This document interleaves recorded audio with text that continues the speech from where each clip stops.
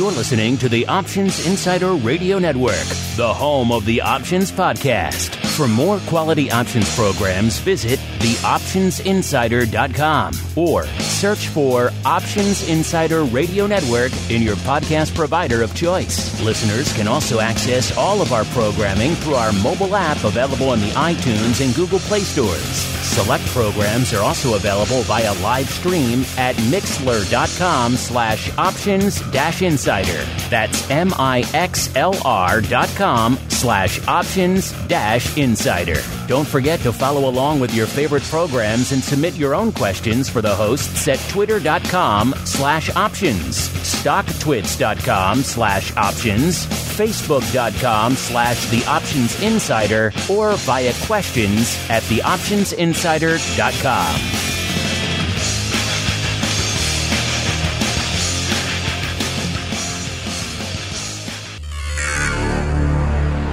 The options market can be a confusing place. Sorting through the daily avalanche of data, alerts, updates, articles, and analysis to find the most important information is an overwhelming prospect. But now you have help.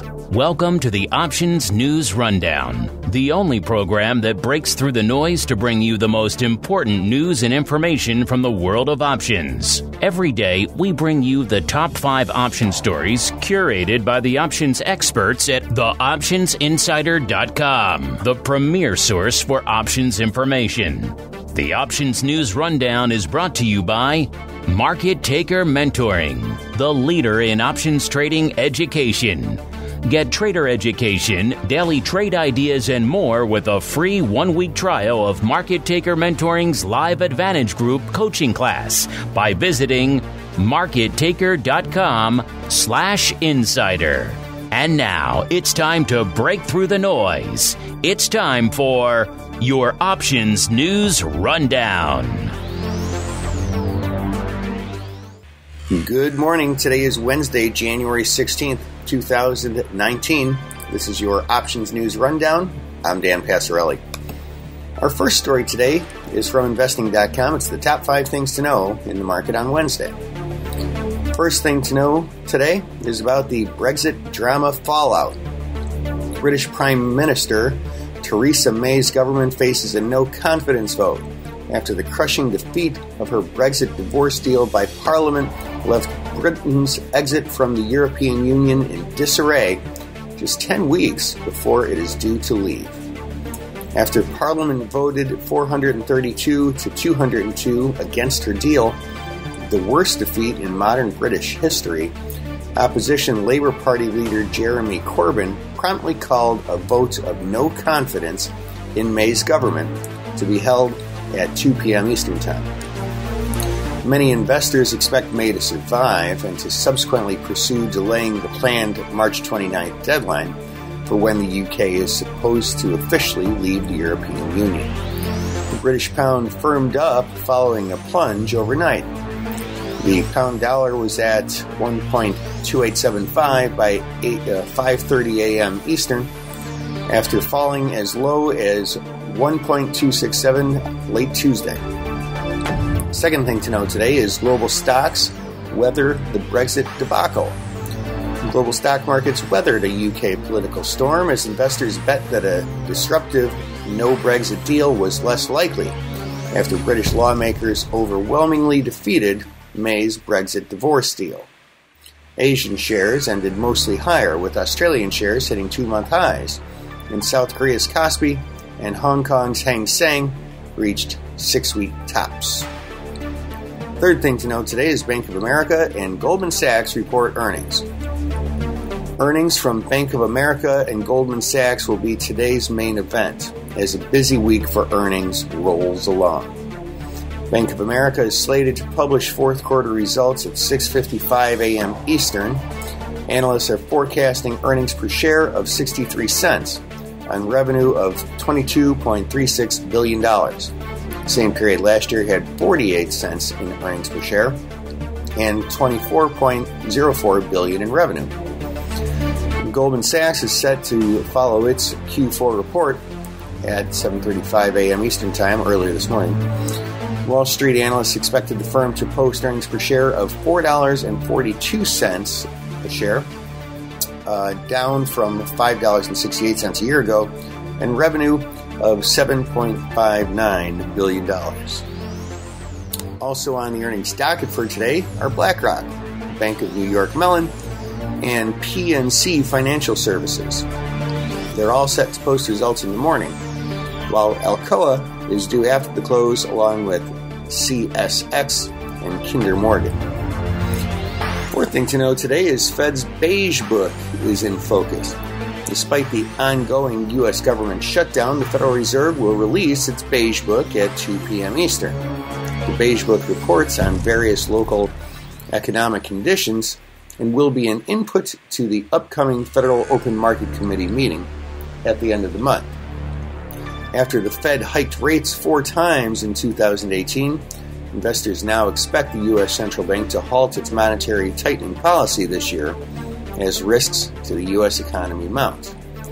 The U.S. dollar index, which measures the greenback's strength against a basket of 6 major currencies, was a shade lower at 95.58. In the bond market, U.S. Treasury yields inched higher, with the benchmark 10-year note standing at 2.73%, while the yield on the U.S. government bonds with 2-year maturities was at 2.54%. And the fifth thing to note today is EIA's weekly oil supply report. Got to know about that. In commodity markets, the U.S. Energy Information Administration will release its official weekly oil supplies report for the week ended January 11 at 10:30 a.m. Eastern Time. Analysts expect the EIA to report a drop of around 1.3 million barrels in crude supplies. It confirmed it would be the second straight weekly decline in domestic oil inventories. The American Petroleum Institute said on Tuesday that U.S. crude inventories dropped by 560,000 barrels last week. U.S. West Texas Intermediate crude futures were down 17 cents or 0.3% at $51.94 a barrel, while international crude oil futures dipped 2 cents to $60.62 a barrel. Our second story today is from CNBC.com. Sears stores to stay open after Lampert prevails in bankruptcy auction with a $5.2 billion bid. Sears chairman Eddie Lampert prevailed in a bankruptcy auction for the U.S. department store chain with an improved takeover bid of roughly $5.2 billion. That's 4.04 billion pounds, allowing the 126-year-old retailer to keep its doors open, people familiar with the matter said on Wednesday. Lampert's bid, boosted from an earlier $5 billion offer, prevailed after weeks of back-and-forth deliberations that culminated in a days-long bankruptcy auction held behind closed doors.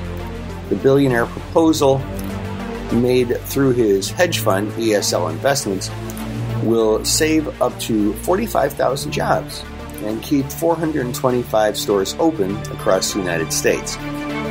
Lampert boosted his bid by adding more cash and assuming more liabilities, the sources said.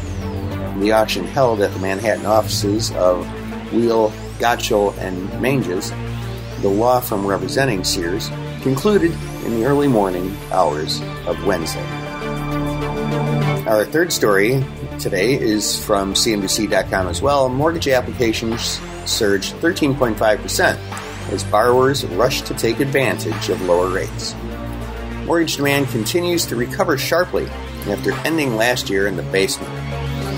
Total mortgage application volume rose 13.5% last week compared with the previous week, according to the Mortgage Bankers Association's seasonally adjusted index.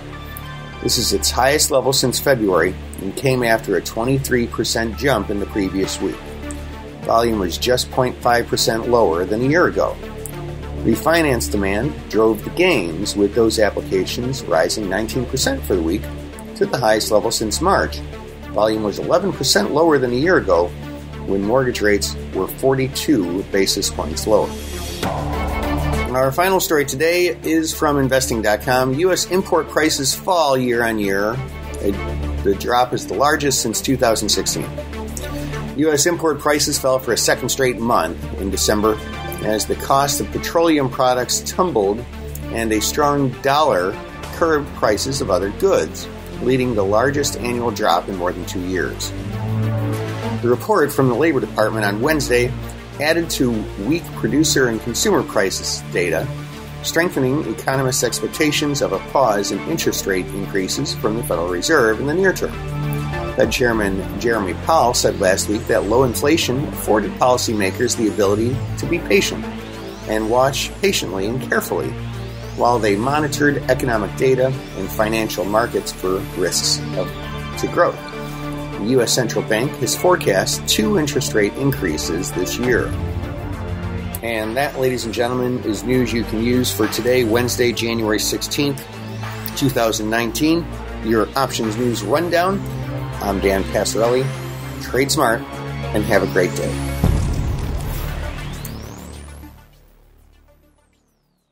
You're listening to the Options Insider Radio Network, the home of the Options Podcast. For more quality options programs, visit theoptionsinsider.com or search for Options Insider Radio Network in your podcast provider of choice. Listeners can also access all of our programming through our mobile app available in the iTunes and Google Play stores. Select programs are also available via live stream at mixlr.com/options-insider. That's mixlr.com/options-insider. Don't forget to follow along with your favorite programs and submit your own questions for the hosts at twitter.com/options, stocktwits.com/options, facebook.com/theoptionsinsider, or via questions at theoptionsinsider.com.